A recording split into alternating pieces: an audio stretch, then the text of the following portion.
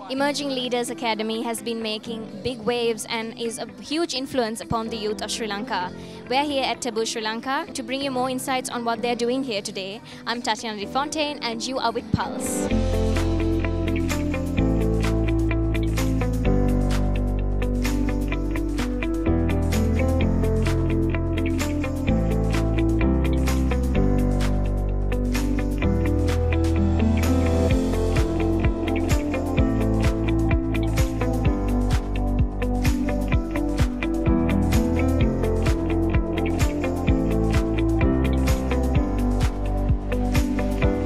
Means Emerging Leaders Academy. That means like we train youth to like become leaders, and like in this training, at this training you will get to know how to design your projects, and also like how to integrate with local institutions and government institutions. And after the training done, you will get a small grant to try out a project.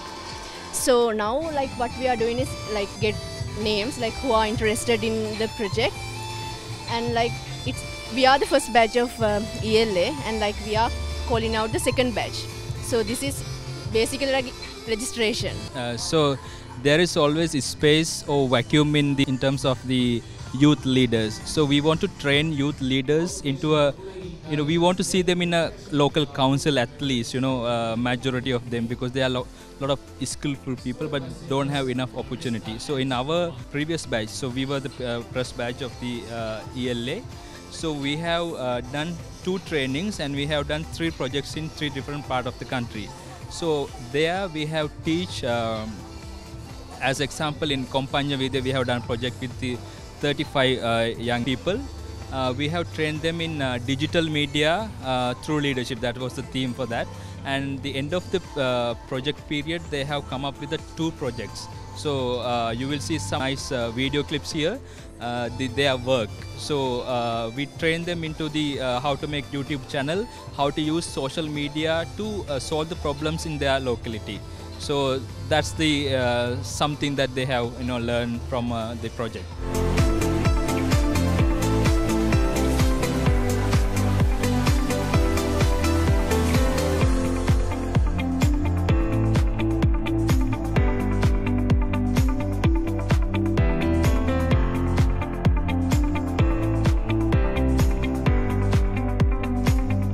We reside in a particular community, it is our duty to sort of uplift the standards of the living community that we are in currently. And if there are certain things that we could do within our limit, our capacity, I think it's something that we as youth need to look into.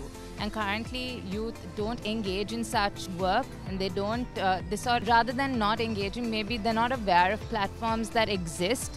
And ELA, which is Emerging Leaders Academy, is one of the platforms that currently exist for youth to engage with their communities irrespective of the race, culture, age, gender that they come from.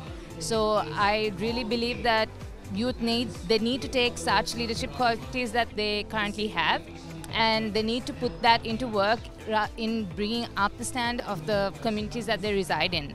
All of us have the need and have the ability to be a leader. There's always a leader in every one of us.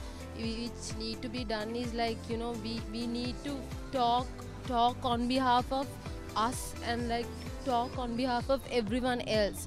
The need of us, we have to be courageful to come out of the crowd and talk on behalf of us. I think we have to have that courage and the ability to talk on behalf of us.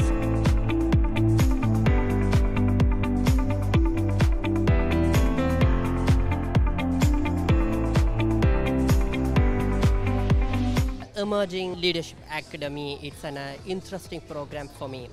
So it is connecting the young leaders from the different parts of the country, and they are training them how to engage civically and politically, and giving some sort of essential training to them to become a leader and the decision maker of their areas and the area of their interests, especially for the political.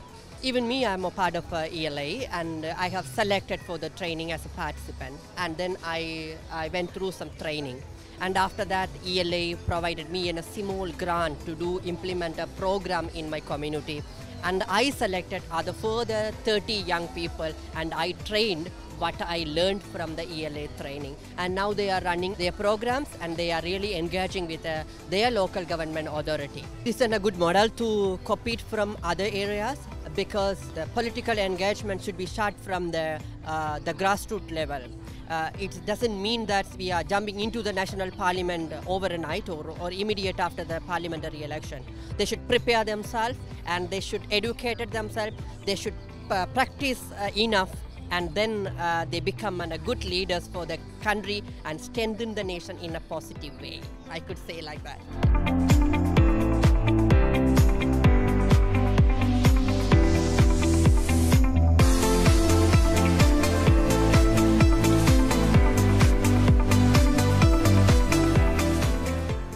Hey guys, thanks for watching. To keep up with the pulse of Sri Lanka, you can subscribe to our channel here. To watch our latest videos, click here and here. Keep living it.